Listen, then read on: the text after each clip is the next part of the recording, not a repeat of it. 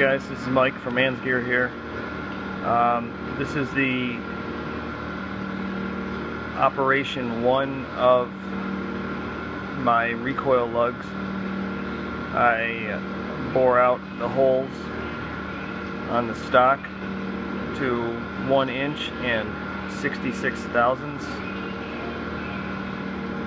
and when this operation is done, then the stock fits on top of a fixture, is bolted down, and the contours of the recoil lugs are cut out. This is the fixture in which I bolt the stock down to, and there is a, I don't know, we'll call it a plug, and it fits in the ID of the recoil lug. See here. And that alone, I thought I needed screws to hold the plate down on the side, but I don't. So that plug alone will hold the stock while the lug is cut out. You can see the marks there for machining. And here are a couple of lugs that are done and need to be surface ground to 250 thousandths, and then you need to buy one and put it on your custom rifle belt. This is the second op of the recoil lug. The first op basically turns all the extra stock outside of what gets contoured into chips so that it doesn't run into the final product and put dents or dings in the outside of the recoil lug. That's the little radius contours you see. So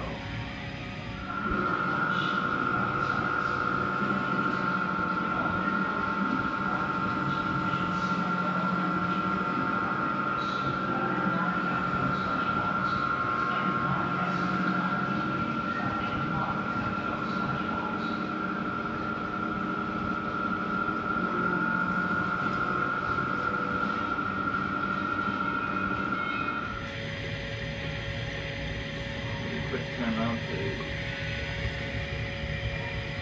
take a look at the first one cut out.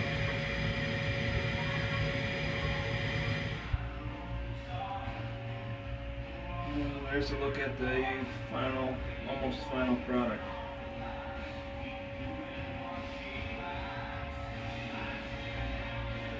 Now they just need to come out, be deburred, and surface ground.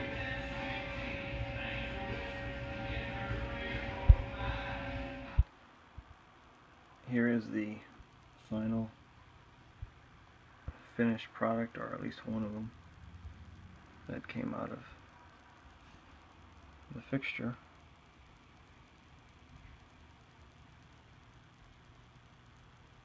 Pretty nice finish.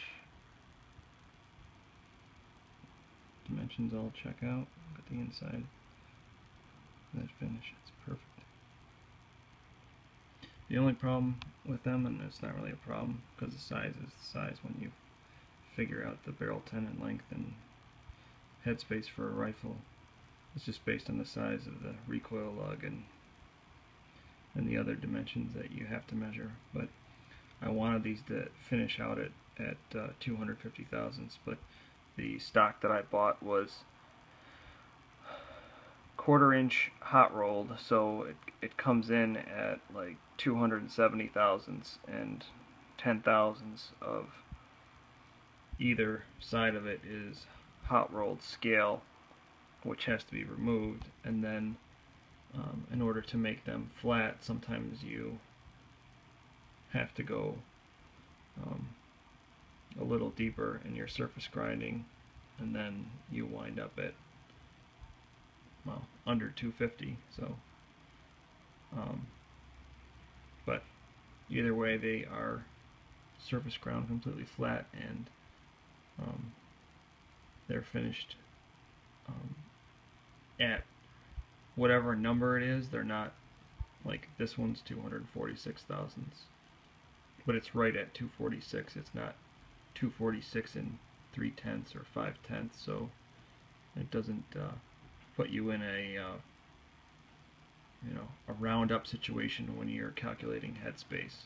So if you're interested in buying any, send me an email through my YouTube page, or you can contact me at manzgear@gmail.com, and I'll be happy to sell you 1 or 10 or however many you want. The introductory price is $30 with $2 shipping, so you can send me $32 via PayPal, or you can send me a money order. Thanks.